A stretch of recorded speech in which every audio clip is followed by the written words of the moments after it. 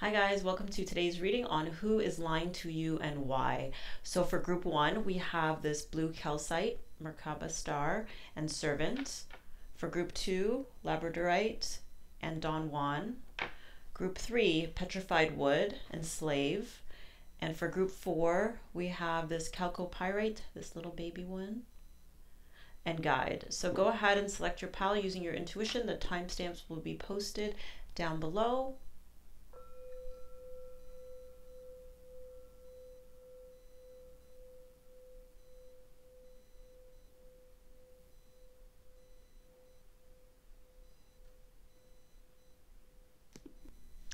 Hi, group one, those of you who picked this Merkaba star, this blue calcite, this is your reading on who's lying to you and why.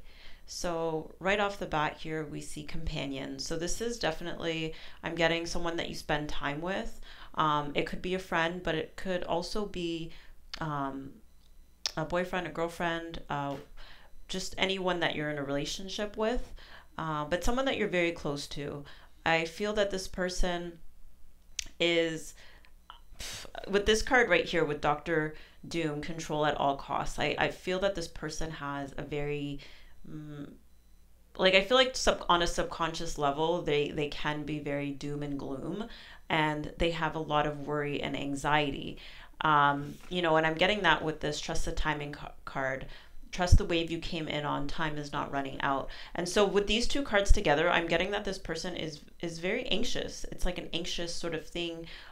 They don't want things to change. We have the Tower here in reverse. They don't want things to be uprooted. They don't want your relationship to be uprooted. And I feel that this is something that they think about quite often. And it affects the decisions that they make. I'm getting this with this Two of Wands. It's like, see how she's here holding the globe. It's just sort of like in the early planning stages when you're holding something and you're reflecting on it and you're thinking about it. And I think that this is sort of the basis for the actions that they take with you in speaking to you. And I see them as being very, with the servant card, is they're kind of like, I don't want to say that they're a servant to you, but it's kind of giving like a people pleasing type of energy where, with here, I love my food loves me. I'm seeing that as something that they try to control. It's like, if you love something, you want it to love you back. If you need something like food, you want it to be available. You want to hold on to it. And I could just feel this clenching of my wrists right now of they have this grip on you where they really, really want to hold on to you. And this is just the basis for which, they approach you in the things that they tell you. Here with empowerment in reverse, the frequency of empowerment supports our ability to show up fully and completely, uniting us with others in the deep trust that we are all connected through source. So I'm feeling this sense of disempowerment from them. Like I said, anxiety, just this tight grip that they have on you. And it's because I want to say they really love you, but I'm feeling like, how can you love somebody but be so anxious and afraid? And the thing is, now I'm thinking of things that we really, really like or that we really want. We want to hold on to it. So it's like I can understand that, but then there's a point where it crosses over into just a really strong attachment. I'm getting a really strong attachment for this person. And with this more information card here, I'm getting the sense that, I'm getting this situation where, say you go and you ask this person something and, they have to take a moment to think like, okay, how can I put this in a way? How can I please this person? How can I be kind of like in, not servitude to this person, but it's like really trying to serve that attachment that they have for you, as opposed to speaking the truth for you, and speaking from their intuition and what they can, because I get this sense that they're also very intuitive with intuition in reverse. And even with this Merkaba and the blue calcite, it's a very calming energy. It's like they really want to calm you. And I feel like there's something about them where they are intuitive, but there's something that holds them back from sharing those insights with you because they don't want to uproot the relationship, or they don't want to disturb it in any way. And they want to have you love them as much as they love you, or have you be attached to them and need them as like a calming kind of source in your life, as much as they feel that for you. They want you to feel the same way that they feel about you, or have that same attachment to them. That's what I'm getting, because I feel like even with this this eye of envy right here, I don't know, I get this feeling like maybe their attachment to you is a lot stronger than it is that you have for them, or they sense like a sense of empowerment with you. So I'm getting this message too with Get More Information, that it's important, I think, when you are talking to this person, because I feel like they do lie to you a lot, and it's it's done for the reasons that I've mentioned already. But if you ask them their opinion on something, get more information from them, ask further questions, ask more details, let them delve more deeply into it, because I'm getting this feeling of this person just sort of giving like these surface level responses at times that are like affirming for you. You know what I'm saying? Like, how do I explain that better? Okay, here's an example. It just popped into my head. Say you're not exactly the healthiest person, right? Like, and you need to, and say maybe you're overweight, or you have some health issues. This person could come in, if you ask them like, hey, do you think that I could, improve in this area or that? And they'll be like, no, you're perfectly fine. You look beautiful, you da da da. Meanwhile, there is room for improvement. And they say those things because they care for you, and they want to see you also sort of like at peace with yourself. And so then that way they can feel at peace. It's almost like, I don't know. I don't want to say this is like a deeply empathetic person as well. I'm getting that as well, with their intuition being very strong. And I feel that they're codependent. I'm getting a codependency sort of vibe from them, but there's a lot of control that comes into that. And I think that if you were to ask them more follow-up questions, they'll start to reveal more of what they actually do think. And then you'll start to see where, you'll start to see where there's kind of holes in what they're telling you. So with this person, some people would call these white lies. And sometimes it's the people that are closest to us. I just got enabler. I got that this person's an enabling type of individual. And this could be also when it has to do with things around money.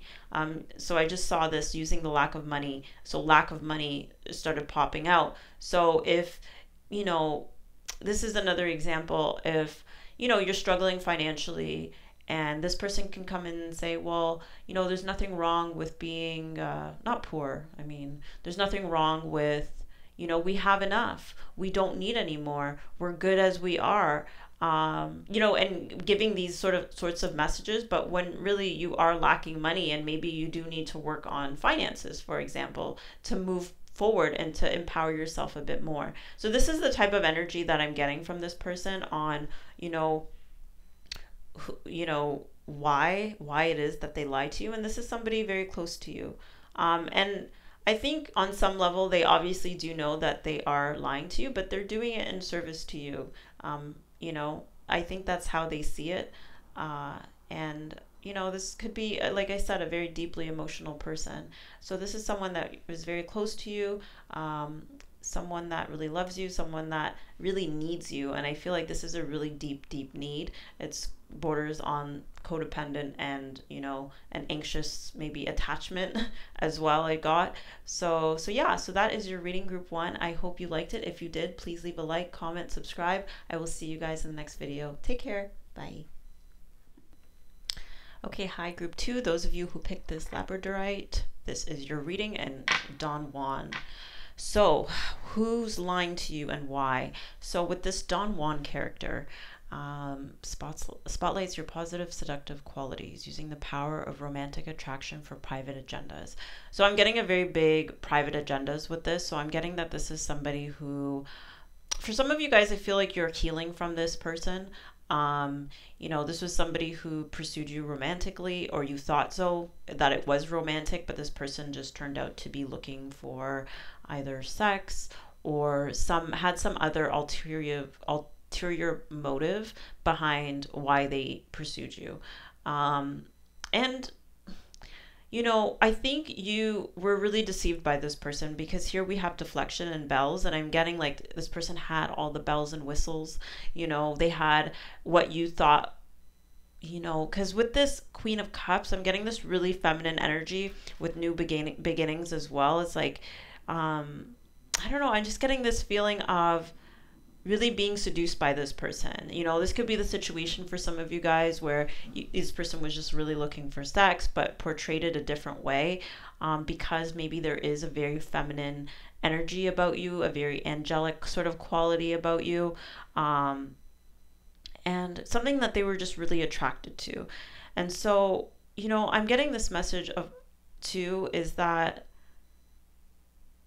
there's different messages here, because I feel that the viewers that are tuned into this are at different stages of experiencing this person. Some of you guys are in the process of just interacting with this person and sort of questioning, like you still have not experienced the outcome of it, whereas some of you guys have experienced the outcome of it and are going through this process of like trying to recover from it, So for those of you who are sort of at the beginning stages of experiencing this person or encountering this person, and this person's coming to you, trying to sort of seduce you, going for what they want, there's this message here to be positive, that you don't necessarily have to be so overprotective of yourself, but you do have to protect yourself. You don't have to be, well, not overprotective. What's the word that I'm trying to say? You do have to protect yourself, but you don't have to be so overly cautious with this person. Because this person, I get like deflects. So this is like that's kind of sweet talking kind of person, but when you really, I don't want to say interrogate them, but when you really go deep with the questions, they find ways to deflect, right? So that's what I mean by you don't have to be overly cautious, but you have to protect yourself, by not just going off of what they say, because the whole intention is to sort of have this seductive quality on you. And like I said, I'm really getting this very ethereal, angelic, very feminine energy, and getting that this person is very masculine, and so there's this attraction that happens. And sometimes I feel like with these people who are, some of them could be sex addicts, I'm just getting this really strong like sexual energy from them. Like they don't necessarily care if you're like the type of person that you are. Like they just want what they want, and you could be this great person who's going through all this healing. And I'm just thinking of women who say like, oh, how could this person do this to me when I'm going through this this transformational process in my life, and they knew I was going through this, blah blah blah. I just get this feeling that this person doesn't care. They're just attracted to you, and there's like this sex addict type of energy. And for the others of you, I'm getting that so that's what they're lying to you about, and that's what they're not really showing you, what their hidden agenda is. But I'm getting like to stay positive. I almost feel too, for those of you guys who are on the other end or later down the timeline of this, with this remain positive. And this message goes to those who are at the beginning and those who are at the end, because I'm getting this feeling that this does not necessarily end well with this person in particular, but it ends well for you. Here we have self-initiation in reverse and transformation in reverse, and I'm getting that this is what's coming up, or this is what you're going through right now. With self-initiation, I'm getting this feeling of like, you know how they say like things come into your life to teach you something, And for, like I said, some of you guys are very gentle, empathetic type of people. And with this resilient, bold, sassy card right here, Tau Setians, and the number 3, I'm getting that you're creating more of this assertive and bold energy with yourself so that you know how to, it's not know how to, but practice that ability to be a little bit more cutthroat in your decisions, because maybe you are picking up that this person does have this hidden agenda or isn't being fully truthful because of the way that they deflect.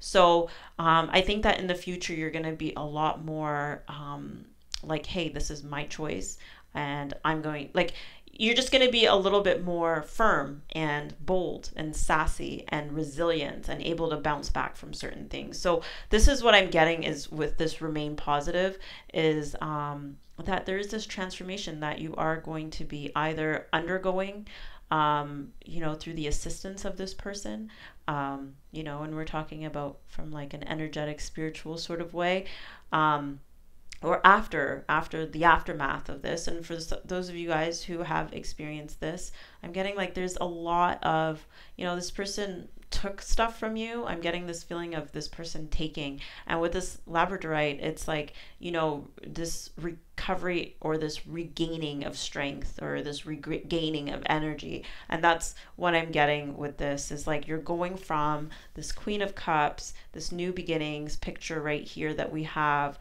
of this just really, I don't know, it's just a gentle, such a gentle energy to this resilient, bold, and sassy sort of energy. So this is the person that's lying to you. It's someone that, you know, you very much, I just heard it's like music to your ears. You know, this person is like music to your ears. It's like all the bells and whistles, and they know that. And I think that they are like really trying to tap into that and trying to say all of the right things. And I think there's a manipulation I'm also getting with this stay positive is like they're like, how do I put it? Like, you know, when somebody tries to like reverse something on you where it's like, oh, you're just looking at it the wrong way, or no, that's not what I meant at all. It's like when somebody comes on to you, but they do it in such a subtle way that it's called a double entendre. I think that's what it's called, where they can say something to you and it literally has 2 different meanings. And if you take it this way, it means this. If you take it that way, it means that. And so they're like, I think in certain situations, they'll play kind of both ways. So then that way they can say, no, I didn't mean it like that, right? Because like they are trying to get something from you, or it's for some of you guys, like I said, they've already got it from you. And so yeah, so this is why this person is lying to you. I guess, you know, from a spiritual standpoint is like with self-initiation, transformation is like you guys are undergoing this transformation, and this is just somebody that was sent along your way to make you more bold and resilient and assertive. I'm really getting assertive with this because, you know, you guys are very, like, I'm getting this very feminine, loving sort of energy, and sometimes you gotta pull out your swords. And yeah, so that's your reading, group 2. If you like the reading, please leave a like, comment, subscribe, and I will see you guys in the next video. Take care. Okay, hi, group 3. Those of you guys who picked this Petrified Wood and the Slave card, this is your reading on who's lying to you and why. And so I'm getting that this person that is lying to you is a lover or someone that you've had a really, really tight relationship with. And like the feeling I'm getting with this reading, you know, with this 3 of Pentacles in reverse and counsel and a year from now, and the fact that this says vibrant health or recovery from an illness. I don't know why I felt like this said mental illness. It doesn't. So it was probably just something in my mind. So for some of you guys, because this is a very sort of confusing energy to read, and I'm getting that this is the energy from this person, is like sort of like a mental illness, or they're going through something where they want to be alone. And I'm getting that like they're sort of lying about what they're going through, you know, you know, especially with the slave card here, I'm getting like that they're sort of a slave to this notion that they need to be alone right now. With waxing crescent moon, I'm getting this thing of time, you know, with a year from now, with this waxing crescent moon in reverse. So this is something that's emerging right now, and maybe that it's like these feelings of wanting to be alone, because the waxing crescent moon is just at the very beginning. And you know, it's like the seeds are there, that there's some healing, or there's some, I don't know, with this green I'm getting, and this heart I'm getting this healing, or something that needs to heal, and they want to make that choice to go it alone. And here we have strength in reverse. So I'm getting that this like weakness, or this, I don't want to call it a weakness, but like that's sort of how it's coming across, or it's like them perceiving themselves as being weak and needing to be alone in order to regain their strength and regain sort of control over themselves or their lives. Because I'm getting this feeling of like with this tree people and sustenance um, is like, I don't know, it's like they want to use, they think that they can sort of like bring themselves up. With this golden unicorn, I'm getting that this person is very unique. This is a very unique person. Um, like, and when I say unique, I mean in the sense that they have ways about them that can be misunderstood. Um, and so, and you know, and I think part of that misunderstanding comes from the fact that maybe the communication isn't quite clear. And I'm getting that with tree people, I'm getting that with calling cards from heaven. It's like this very, you know, I'm getting these like energies like tree people, and you know, like, you know, these energies that aren't concrete, they aren't things that quote unquote make sense to the logical mind. I don't think that this person really knows what's going on. And here we have counsel, and I feel too that they need help, like they need a counselor, they need help. um, they have a lot of fears, but with calling cards from heaven and a year from now, and this waxing crescent moon, I'm getting that whatever's going on, if they're pulling away, oh, I just thought of somebody right now. I have a friend who was telling me about one of their closest friends sort of drifting off, and them reaching out to them and not getting much replies back, them wanting to meet up with them, and just wondering what's going on. And I know that, you know, in my mind I was thinking like, well, maybe there's something, and it's not necessarily something that you've done, it's something that this person's going through that they're not ready to talk about, and they literally want to be alone, or they want to, you know, here you could see the steam coming out. It's like there has to be a way for this steam to be released for them, and it has to be done alone or through the counsel of a healer or something. And here it's petrified wood. So that's what I was getting, something about like being afraid.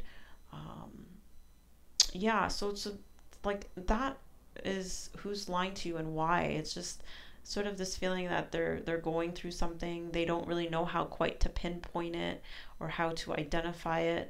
They just know that they need to be alone. And I don't know if they just don't have the words to articulate it. Um, but I'm getting like they feel very unstable. You know, with sustenance in reverse, and with this petrified wood, with wood, I'm thinking of like the root chakra right now. Um, just not feeling grounded, not feeling themselves, not feeling rooted, um, and and they're just at the beginning stages of that. So, you know, and I'm even seeing that again with this picture that she's drawing. It's like she's just at the beginning stages of really writing this out and trying to figure out what it is. And I don't know why I said she, but maybe it's a female. Um, but yeah, so that's the reading. So, you know, maybe they're making excuses with you. They're telling you things that sort of don't add up. But I feel like this person will be back once the steam is sort of released, or I'm getting it as something that has to be released from their energy. Um, and they need counsel, or they need a counselor. They, um, I feel like that is what they do need, but you know, maybe it's something that they have to pursue on their own. Um, because I'm seeing this image of this woman here and it looks like she's doing acrobatics. And sometimes I feel like when somebody's not well or somebody's going through something, we can, and they're sort of distancing themselves, we can start to do gymnastics to try and help them and try to do the most to like help them move past it or change or transform or whatever. But I'm getting that, you know, it's not the time for that. Um, it's not the time for that. So yeah, so that's who's lying to you, and why, you know. So they're definitely going through something. So yeah, so that's your reading, group 3. If you liked it, oh, and sorry, I have to say this because for some of you guys at the beginning of this reading, if you made it this far through, I was picking up group 2 energy. So check out group 2. I mean, I just did group 2. It's a very totally different reading. I feel like maybe some of you guys may think that, I mean, I don't want to spoil it, but you may think that this person falls into one category, but really they fall into this category. Or anyways, maybe that's just my interpretation, but check out group 2 if you thought to pick it as well. All right. If you like this video, please like, comment, subscribe, and I will see you guys in the next reading. Take care. Bye. Okay, hi group 4, those of you who picked this Chalcopyrite. It's actually this little baby one, but I brought the big one that this one broke off of for the video, but this was the one that I was actually drawn to, and picked the guide card. This is your reading on who's lying to you and why. So this is like the other pile, in the sense that this is sort of like, I don't want to say it's an unclear message because it's not. It is a message that isn't straightforward in the sense of like it doesn't follow like a logical sort of thing. It's like it's kind of like mushed together. I'm getting this very watery type feeling, where it doesn't have a beginning and it doesn't have an end. And that's what I'm getting with round and round and radical acceptance. So first of all, this is somebody who, you know, either you, because I'm seeing this machete, there's been a cutting off. So the same way that this little rock broke off this bigger rock, and it was because I dropped it. So something painful. So either for the both of you, one of you, you know, and that's what I get from this 10 of air. This is the 10 of swords, the end of a difficult situation, embrace the change and expect things to get better now, recovering from addiction.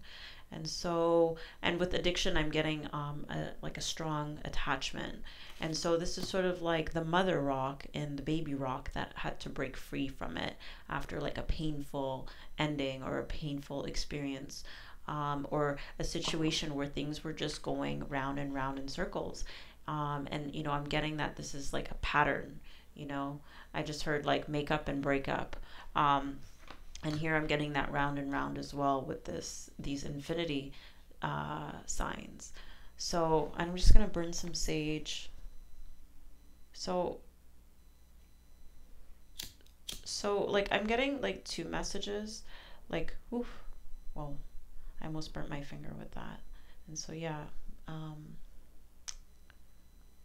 it was like a big flame and then it just went out and it kind of burned me along the way. So this is somebody who, yeah, it was painful, you know, you got burned, and why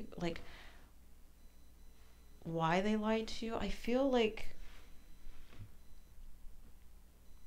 again, like I'm saying, this is not clear. Like, you know, here we have peace pipe in reverse and we have this champion of vessels, this backpack. I don't know, I'm just getting this feeling of like this person just like up and left or just abandoned. Like I'm seeing it's like an abandoned backpack or something like that.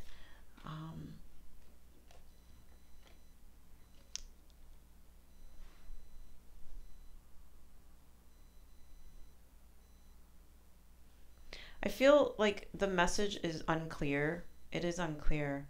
And there's, because this is like a process I'm getting, like a pattern recognition I'm getting with this golden stool. You know, I feel like you're, and then here now, and this butterfly is like focusing in on the now. Allow me, divine beloved, to rest in that holy space between what is and what will be. Let me fully embrace, relax, and let and bless the now. And so it's like asking you to just, you know, be in the moment and not worry about, and it's like you're in this endless cycle of like pain and healing, and then going through pain and then healing. And you know, there's a reason why this card flipped over. It was in reverse and now it's upright. And it's like, I don't know, this message is just coming through is like to be in the moment and to be in the now. And to, you know, that's where the transformation happens. That's where the healing happens. That's where the magic is. That's where the golden stool is. That's where the gold is now. It's not in ruminating or going round and round and spinning yourself out over this difficult situation, this breaking of this attachment. It was like a strong, strong attachment. And so it's almost like a hijacking of this reading, this message that's coming in. And I feel like it's the same way that your thoughts have sort of hijacked you. Yeah, you know, and I'm just getting something with this backpack. It's like this, it's like, you know, when you pack a backpack, I'm thinking of packing a backpack to leave, but you haven't left yet, you know, or packing a suitcase.